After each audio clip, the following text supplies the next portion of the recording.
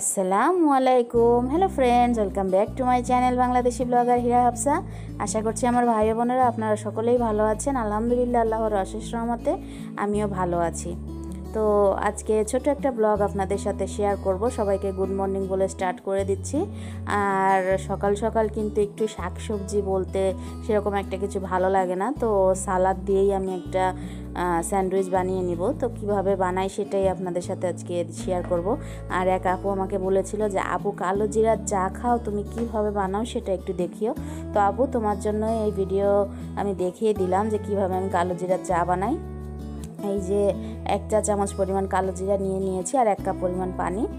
আমি যেহেতু একাই খাবো তোর জন্য, আর হাফ চা চামচের একটু কম, একদমই কম আমি এখানে চা পাতা দিয়ে দিচ্ছি। ব্যাস, এখানে আমি চিনি দেই না, তুমি চিনি খেলে চিনি অ্যাড করে নিতে পারো।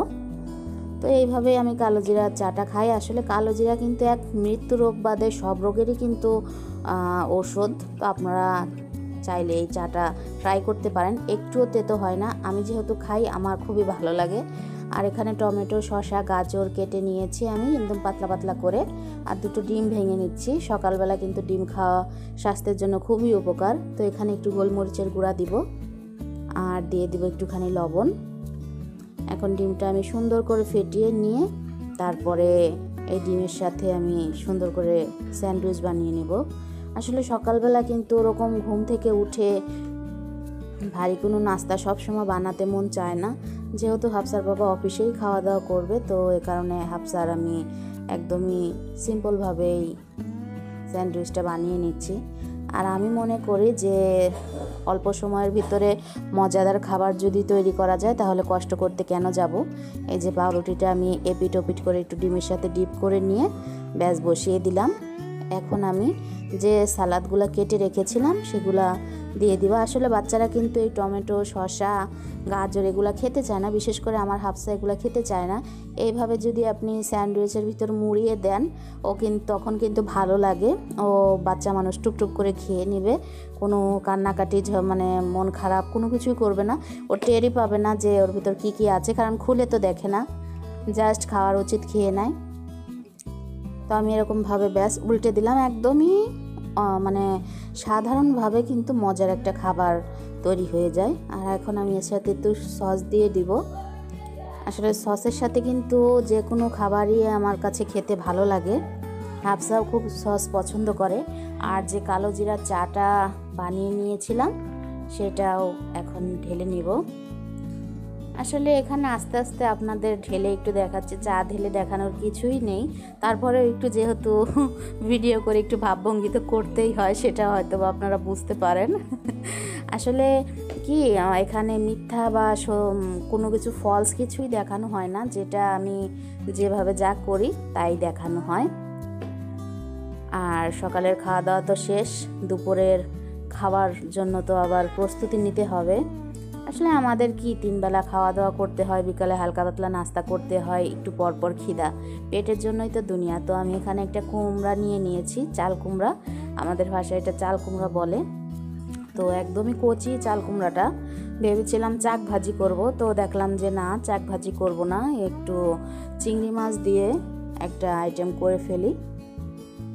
তো সুন্দর করে আমি একদম লাউয়ের মতো করে ডুমো ডুমো করে কেটে নিব। আসলে চাল কুমড়া খাওয়া কিন্তু খুবই ভালো। আর চাল কুমড়া কিন্তু একটা ঠান্ডা সবজি, এটা কিন্তু স্বাস্থ্যের পক্ষেও খুবই উপকারী একটা খাবার। এটা লাউ একটুও গন্ধ হয় না, আর একদমই কিন্তু গলে যাবে তরকারিটা।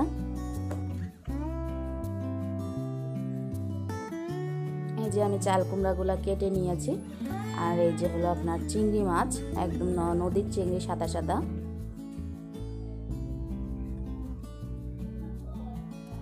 আর আমি সরিষার তেল দিয়েই রান্না করব এই তরকারিটা। একটা কড়াই বসিয়ে দিয়েছি, দিয়ে দিলাম কিছুটা তেল, তারপরে পেঁয়াজ কুচি। ব্যাস এটাকে একটু ভাজা ভাজা হওয়া পর্যন্ত ওয়েট করব। আর সরিষার তেল দেওয়াতে কিন্তু সুন্দর মতো উপরে ফেনা চলে আসে। অনেকে ভাবেন যে তেলটা এরকম ফুলে উঠেছে কেন। সেদিনকে এক আপু আমাকে কমেন্ট করেছে যে আপু তোমার তেলটা কি এরকম নষ্ট হয়ে গিয়েছে যে উপর দিয়ে এরকম ফেনা উঠে গিয়েছে। আসলে যারা সরিষার তেলে রান্না করেন তারা হয়তো বা জানেন, বুঝতে পারবেন যে সরিষার তেল কিন্তু যেটা ভালো সরিষার তেল সেটা কিন্তু উপরে এরকম ফেনা উঠে যায় আর খেতে কিন্তু দারুণ লাগে। সরিষার তেলের তরকারি। এখানে আমি লবণ আর চিংড়ি মাছটা দিয়ে একটু ভাজা ভাজা করে নেব, বেশি একটা না, কারণ চিংড়ি মাছ বেশি ভাজতে গেলে আবার শক্ত হয়ে যাবে। জাস্ট তেলের উপর দিয়েই আমি একটু নাড়াচাড়া দিয়ে পানি দিয়ে দিলাম। এখন আমি যে রুটিন মশলাগুলো সেগুলো দিয়ে দেবো।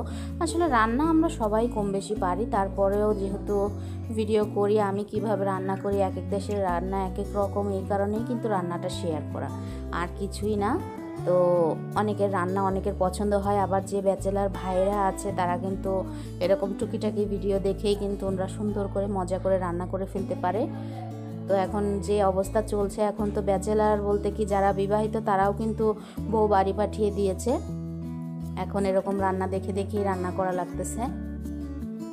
তো ব্যাস আমার মশলাটা কষে আসলে উপরে তেল উঠে এসেছে। এখন আমি কুমড়াগুলো যে কেটে ধুয়ে রেখেছিলাম সেটা দিয়ে দেবো। আর কুমড়া কিন্তু কখনোই আপনারা পানির ভিতর চুবিয়ে রাখবেন না, তাহলে কিন্তু কুমড়া একটা পানসে পানসে ভাব চলে আসবে। তখন আপনি যতই কষিয়ে রসিয়ে রান্না করেন খেতে কিন্তু একটুও ভালো লাগবে না। জাস্ট 2 বার সুন্দর করে ধুয়ে নিয়েই হয়ে যায়। কুমড়ার কিন্তু সেরকম কোনো ময়লা থাকে না, 2 বার ধুলেই হয়ে যাবে। এখন আমি তরকারিটা সুন্দর করে একটু নেড়ে চেড়ে কষিয়ে ঢাকনা দিয়ে ঢেকে দিব একটু মজার জন্য। একটু তরকারিটা মজে আসলেই এর ভিতরে ঝোলের পানি দিয়ে দিব।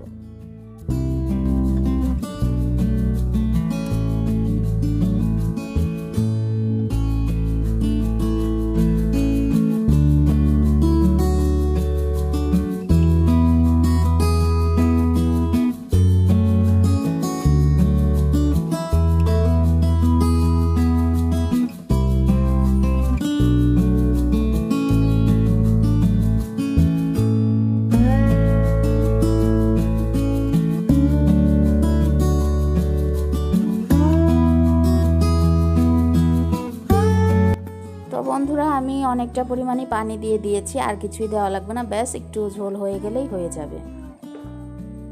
আর এই যে আমি গোসল করে সব কাজকাম যা যা ছিল সব কিছু সেরে নামাজ পড়ে তারপরে দুপুরের খাবারটা রেডি করে নিয়েছি। বলেছিলাম যে পাতলা ঝোল করব, তো দেখেন পাতলা ঝোলের তরকারি কিন্তু মাঝে মাঝে খেতে ভালো লাগে, আর এরকম ঝোল রান্না করে আপনারাও ট্রাই করবেন। আর রান্না করেছিলাম ইলিশ মাছ সর্ষে বাটা দিয়ে, তো ইলিশ মাছটাও নিয়ে নিচ্ছি। আজকে কোনো শাক পাইনি, আমি আসেনি আমাদের বাসার সামনে, এই কারণে আজকে শাক নিতে পারিনি। এই হলো আমাদের দুপুরের খাবার। দুপুরে খাওয়া দাওয়া করে ঘুমিয়ে গিয়েছিলাম, প্রতিদিনই ঘুমটা হচ্ছে। আর বিকেলে চা বানাতে এসে দেখি আমার গ্রিন টি কৌটাটা ফাঁকা হয়ে গিয়েছে, তো কৌটাটাকে সুন্দর করে ধুয়ে মুছে নিয়ে আবার গ্রিন টি আমি ঢেলে দিলাম। এই গ্রিন টিটা একদম সিলেটের থেকে আনা হয়েছে। আর চাপাতিও দেখলাম যে অল্প একটু ছিল, তো চাপাতিও আমি ঢেলে নিচ্ছি। আসলে এই টুকিটাকি কাজ কিন্তু একদিন সুন্দর করে গুছিয়ে রাখলে অনেক দিন চলে যায়, আর শরীরের জন্য কিন্তু গ্রিন টিটা খাওয়া অনেক প্রয়োজন। যেহেতু আমি মোটা মানুষ, আমাকে তো ডাক্তার 3 বেলায় গ্রিন টি খেতে বলেছে, কিন্তু আমি 1 বেলা খাই, আমার ভালো লাগে না গ্রিন টি খেতে। তো এখন বিকালের জন্য নাস্তা বানাবো। তো নাস্তার ভিতরে আমি এখানে চা নিয়ে নিয়েছি, চা বসিয়ে দিয়েছি জার পাতা দিয়ে, একটু জাল আসলেই এর ভিতরে আমি দিয়ে দিব দুধ। তো আজকে বিকালে দুধ চা খাবো। আর দিয়ে দিলাম সুগার লাইট, চিনিগুলা যেগুলো থাকে সেই চিনিগুলা, সুগার লাইট বলে না সুগার ফ্রি জানো, যাই হোক আমার হয়তো বা ভুল ত্রুটি হতে পারে।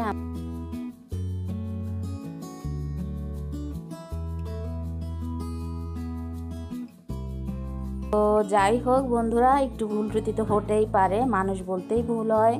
আর দেখেন চায়ের কালারটা কিন্তু দারুণ হয়েছে, আর চায়ের সাথে টা তো একটু লাগে, টা না হলে তো চা আবার জমে না। তো এর জন্য আমি একটু কড়াইতে তেল দিয়ে এর ভিতরে কিছু পাস্তা ভেজে নিচ্ছি। এখন অনেকেই আমাকে বলবেন যে আপু পাস্তা আবার ভাজে কীভাবে, এটা তো পাপড়ের মতো ফুলে না, তাহলে ভেজে খেতে কি ভালো লাগে? ট্রাস্ট মি, খুবই মজা হয় এরকম কটকটা করে ভেজে আপনি কুরকুর করে খাবেন আর একটু চায়ের চুমুক দেবেন, খুবই মজা লাগে। আমি তো মাঝে মাঝে এরকম পাস্তা কুটকুট করে ভেজে খেতে আমার খুবই ভালো লাগে, কারণ একঘেয়েমি নাস্তা কিন্তু সবসময় ভালো লাগে না। পাস্তা সবসময় রান্না করেই যে খাওয়া লাগবে তার কোনো মানেই নাই, আপনি এরকম ভেজেও খেয়ে দেখতে পারেন, খুবই মজা হয়। আর কিছু বাদামও ভেজে নিব এর সাথে। তো বাদামগুলা কালারগুলো অত সুন্দর না, যেহেতু কিনা বাদাম নিজের হাতের না, আর এমনিতেও কালারটা একটু সাদাতে সাদাতে বাদামটা। তো আমি এটাকেও একটু ভেজে নিচ্ছি।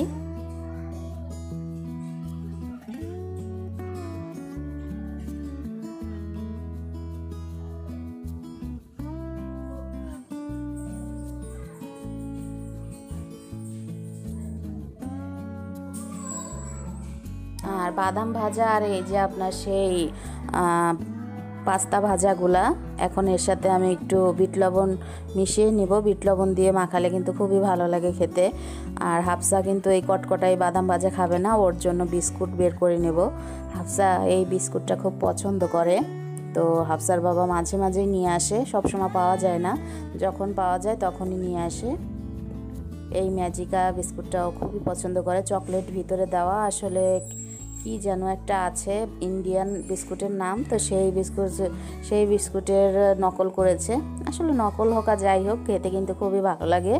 তো বন্ধুরা, আমার ভিডিওটি যদি আপনাদের ভালো লেগে থাকে অবশ্যই লাইক কমেন্ট শেয়ার করবেন।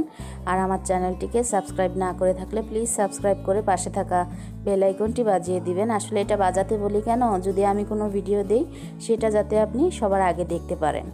আর আমার ভিডিওতে যদি কোনো কথাবার্তায় ভুল ত্রুটি হয়ে থাকে, কেউ কোনো কথায় কষ্ট পেয়ে থাকেন, প্লিজ ক্ষমা করে দিবেন। মানুষ বলতেই ভুল হয়। আর সবসময় পজিটিভ থাকার চেষ্টা করবেন, নিজের শরীরের খেয়াল রাখবেন, 5 ওয়াক্ত নামাজ পড়বেন, সবার জন্য দোয়া করবেন যেন সবাই সুস্থ সবল থাকে। আমাদের পৃথিবী থেকে এই ভয়ঙ্কর নামের যে একটা ভাইরাস এসেছে, সব ভাইরাস যেন আল্লাহ উঠিয়ে নেয়, মাফ করে দেখ সবাইকে, আল্লাহ সবাইকে মাফ করে দেখ। আমি সব সময়ের জন্যই দোয়া করি। তো বন্ধুরা, আপনারা ভালো থাকবেন। আল্লাহ হাফেজ। আজকের মতো এইটুকুই, দেখা হবে নতুন কোনো ভিডিওতে।